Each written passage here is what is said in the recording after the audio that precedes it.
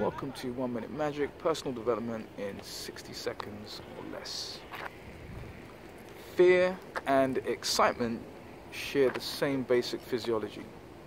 With both, you're going to have elevated heart rate, you're going to have cyclists coming past, you're going to have adrenaline release.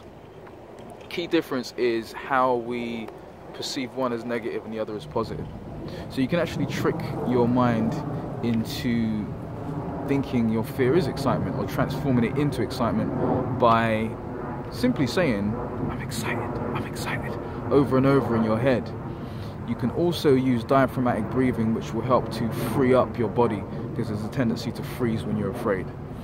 I've used these things when it came to big presentation, preparing for fights, and other really high pressure situations.